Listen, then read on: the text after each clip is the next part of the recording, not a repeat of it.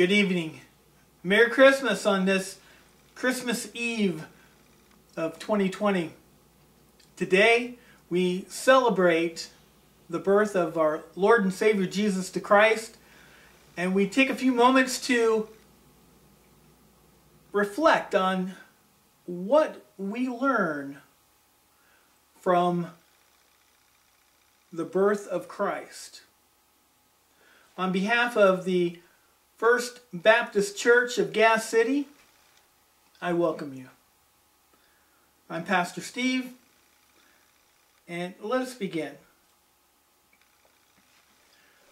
The scripture reading is from Luke chapter 1, actually chapter 2, verses 1 through 7.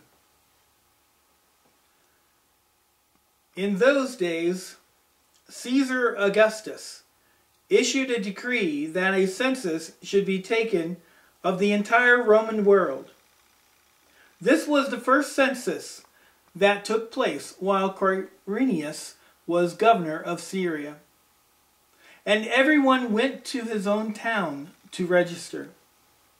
So Joseph also went up from the town of Nazareth in Galilee to Judea, to Bethlehem, the town of David, because he belonged to the house and line of David.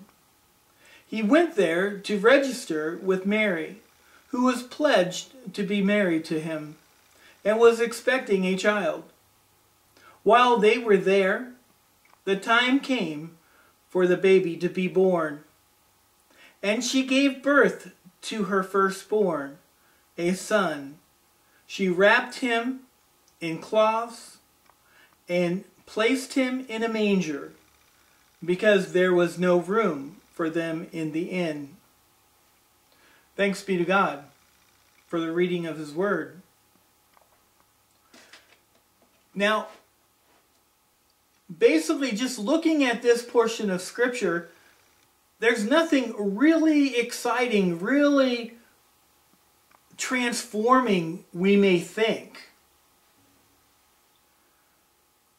But perhaps we can learn a lesson from this portion of Christ's birth.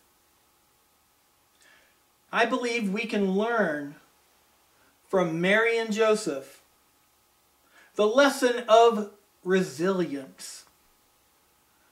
That concept of no matter what's going on, we hang in there, we persevere, we overcome, regardless of the struggles that we experience. Because Mary exhibited that characteristic. She also demonstrated resourcefulness. Now, basically, two things I want you to come away from: resilience and resourcefulness. As we go through tough times that we experience in today's world, we see that Mary, being a late-term pregnancy, she made the trek 70 miles from Nazareth to Bethlehem. That is quite a journey for a teenager who is almost full term. To think that she was so loyal to Joseph, that she hung tight with him, that she overcame those obstacles that she was experiencing along with him. She made the journey. And she even gave birth in a cave underneath a house. You see, we learn that not only is Mary resourceful, but she's humble. She has humility in the midst of all of this. Nothing is too below her that she can't accept the kindnesses that are available to her to bring this child into the world. You see, first, she accepts a place with the animals, the livestock. She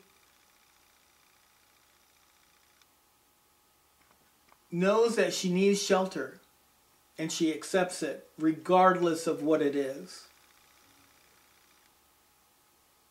She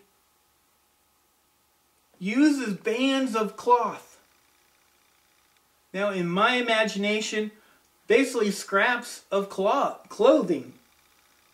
Whatever was available, that's what she used to wrap this baby up. It wasn't like a receiving blanket that we are familiar with, but just scraps of cloth just laying around. Could have been shop rags if it were in today's situation. But she wrapped her child up in what was available. And she laid him in a feed trough, a place where animals put their snouts and their noses and eating the hay, and that's where they placed Jesus. She made do with what she had. She didn't complain. She didn't make excuses. She didn't say this isn't the way it's supposed to be. She just did what needed to be done at that moment, regardless of what other people thought.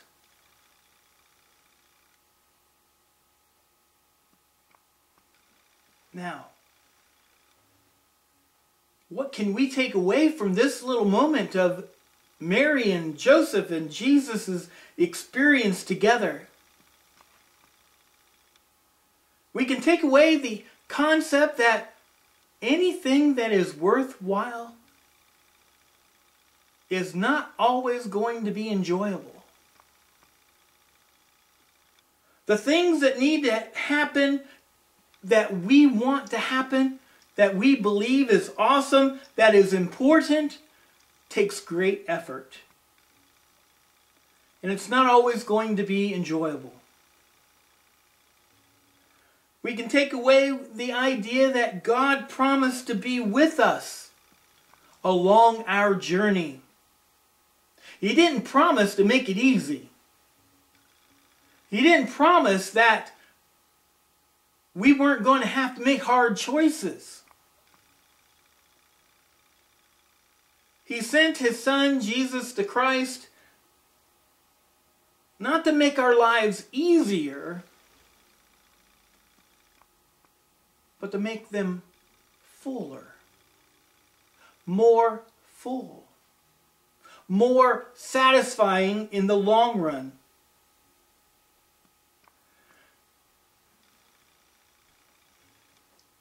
We are in need of a word of good news.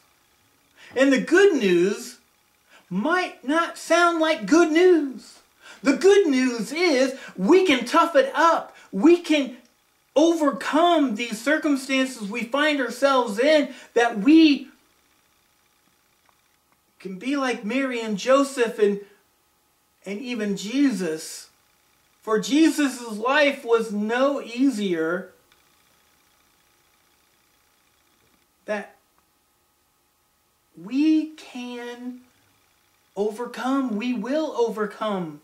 If we work together in these tough times, if we understand that our preferences can be put aside for the greater good. Yes, these are tough. But like Mary, she put aside what her hopes and dreams were to allow God to to bring in the hopes and dreams for all of humankind, that all may be well.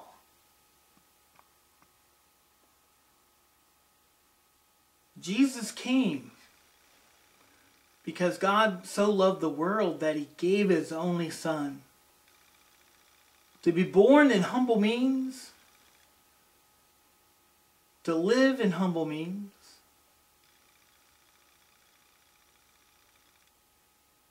to live for our sake. This is why we celebrate Christmas. The gifts are nice. The lights are nice. But more important, the love that God shares. I hope and pray that you will find healing and comfort in this time, that you will find a sense of, or experience the sense of oneness with your family, with the neighbors, with those in your sphere of influence, that you may sense God's presence, loving presence, in all that you experience this season. And may your new year be all that you need it to be, that you can share the good news with others through your life. Again, Merry Christmas and Happy New Year.